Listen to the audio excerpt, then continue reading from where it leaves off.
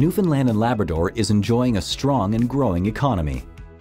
Our province's energy corporation, Nalcor Energy, is responsible for meeting the growing demand for electricity from residents and businesses. An important part of this mandate is securing sources of clean, renewable, and affordable energy. Nalcor is proposing to develop the 824-megawatt hydroelectric development at Muskrat Falls on Labrador's Lower Churchill River and a transmission line from central Labrador to Newfoundland's Avalon Peninsula. The development will meet the province's domestic and industrial needs and lay the foundation for long-term energy exports.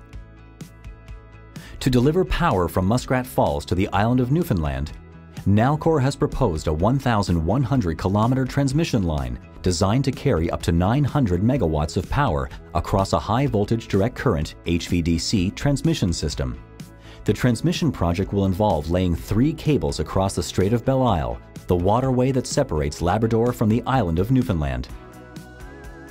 Nalcor has completed extensive site investigations and engineering analysis to assess the conditions of the Strait of Belle transmission route.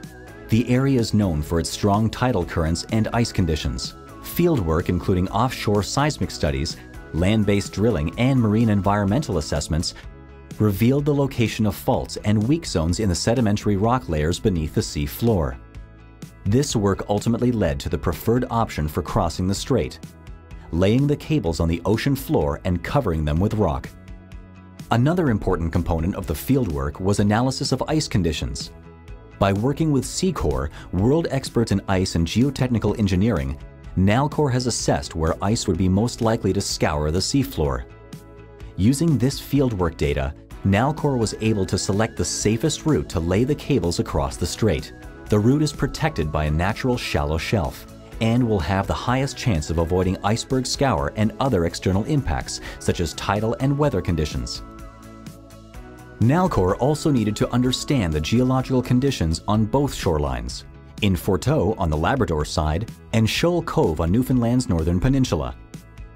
Using a technique called horizontal directional drilling, or HDD, and an 800,000-pound drilling rig, crews drilled a horizontal test hole along the proposed cable route.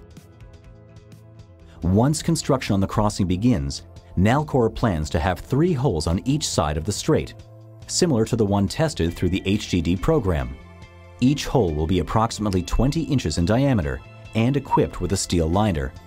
The transmission cables will safely reside inside the liner, which will extend for 1 or 2 kilometers from each shore. The cables will then transition out of the holes and lay on the sea floor, protected by a dedicated rock berm. The rock berms and cables are designed to accommodate fish dragging activity and weather conditions in the area. Nalcor has drawn upon 3 decades of studies in the Strait of Belle to determine the optimum route for transmission cables. The team is confident that the design provides the highest level of protection possible for the cables. This advanced engineering work will help ensure the safe and reliable delivery of Muskrat Falls power to homes and businesses.